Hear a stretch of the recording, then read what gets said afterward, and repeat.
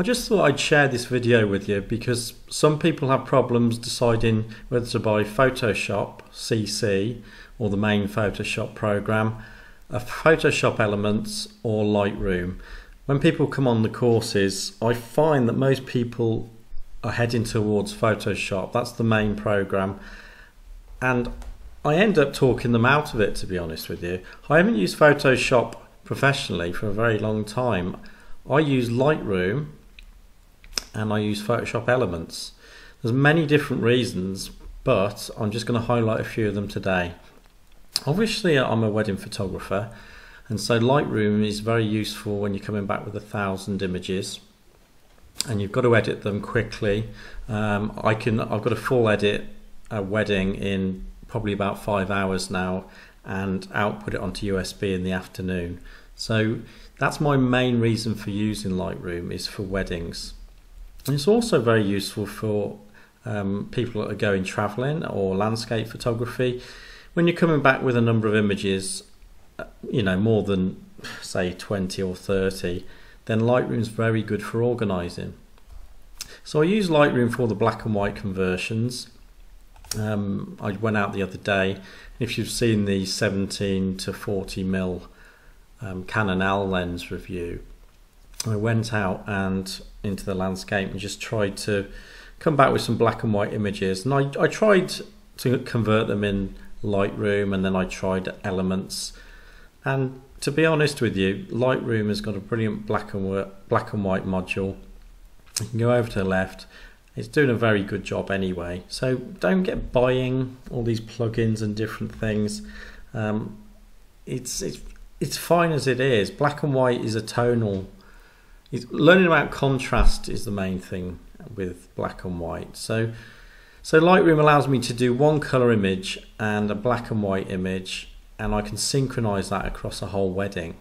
That's a massive thing, because my product, really the thing I sell, I don't sell albums, I literally sell myself as a photographer, and I do a black and white conversion of every image at the wedding.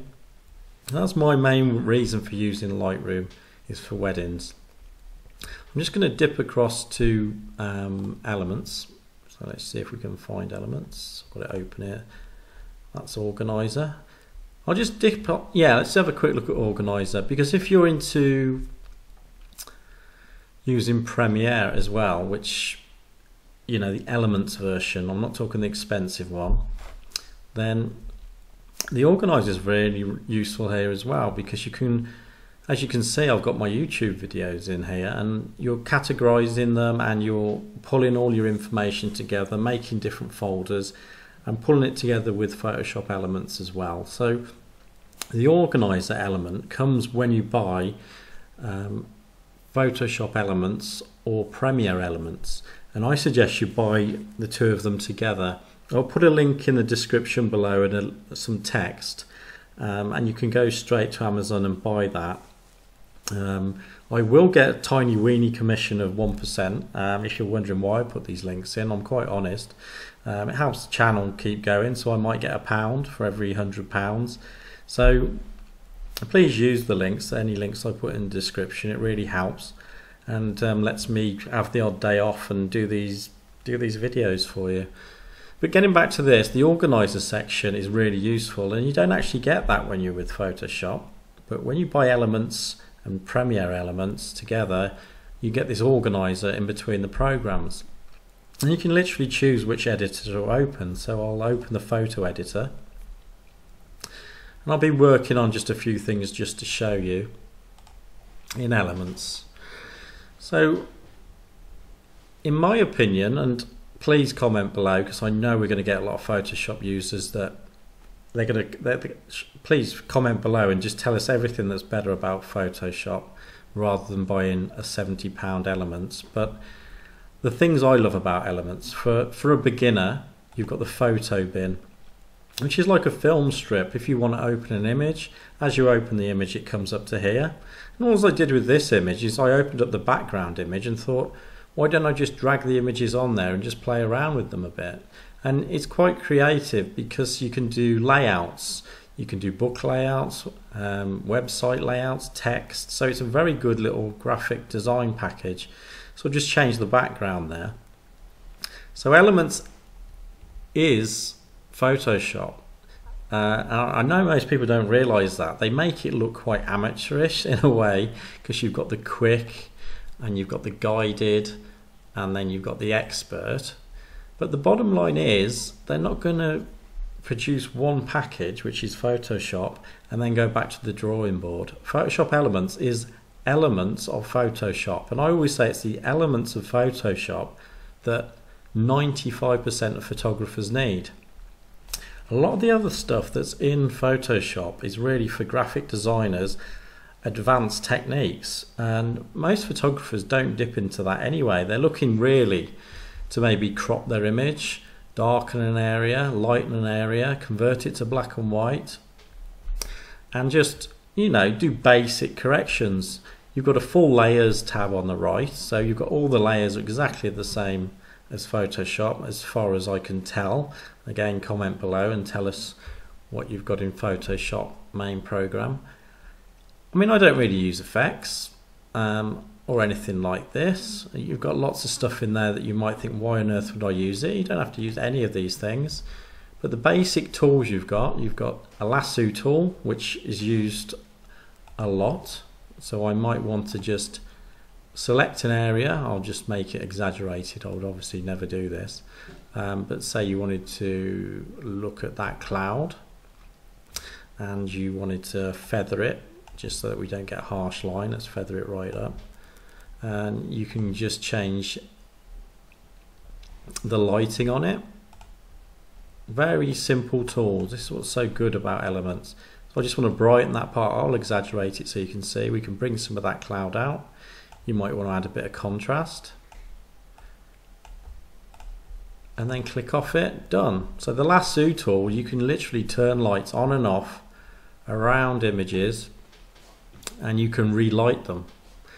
And this is a technique I've been using for a long time, and when you see this done in Photoshop tutorials, they tend to make it look very complicated, but really what you're doing is turning lights on and on, not on and on and off. So lightening and darkening images, layering up.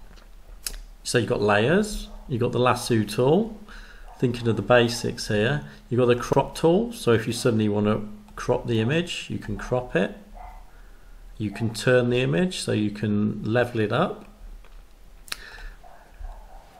What else would I use? So I would use some text, as you know, I've got a website, so I might want to put some text on there. I'll do it in red, but I wouldn't normally do this. So just put in land.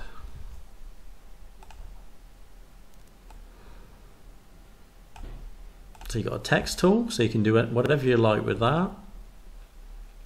It goes on and on. There's too much in Elements. I mean, I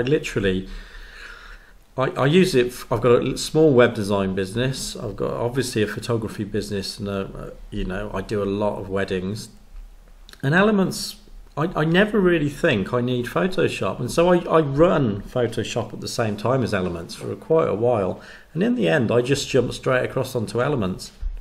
And I remember when it was, I actually met somebody at the photography show in Birmingham, and he was running a full studio, and suddenly pops up on the screen and it's Elements, and he was doing a talk, and I thought, if he can use it, and he's got a full, you know, brilliant photography, and he was managing to use Elements, and I looked at the price of it and it was £70, and I was paying something like £500 or £600 for Photoshop. And I literally switched overnight, and I've been fine ever since. So I use them together. I use Elements.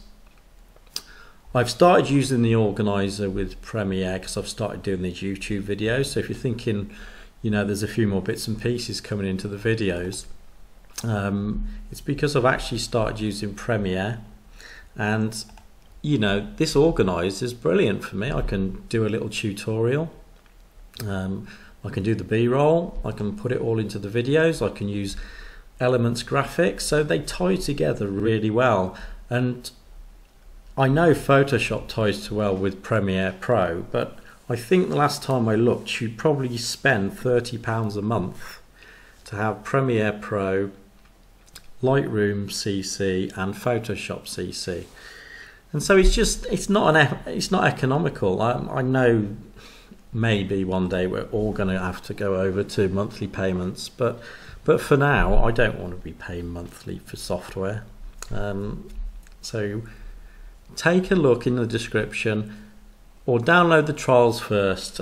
Take a look at Elements, take a look at Lightroom, and see if you can get away with not using main Photoshop. I think you'll find you can. If I can do it for, as I say, 3 businesses: weddings, small web design business, and photography training, any graphic design I need, everything is literally done for all my websites, everything I need to do with these 2 packages. So take a look. Most people are getting, this is Lightroom 5 again, by the way. I'm not using the latest Lightroom. Lightroom 5 was absolutely fine. So try that and see how you get on. You can download the trials, put them together, and I wouldn't be surprised if you can do everything you need to do. You don't need to buy Photoshop. Hope that helps. I know I haven't gone into the packages. There are other videos. If you need one-to-one tuition or anything like that, please get in touch. Obviously subscribe if you can by clicking above and hit the bell. And if you hit the bell symbol, every time I put a video up, it will just send you an email, and you'll know that another video has gone up. But I'll put some links below, as I say, so you can go to other videos and you can have a look at my site and just try it out. It's not necessary to spend hundreds of pounds on software. You just need the right software for what you're doing. And comment below.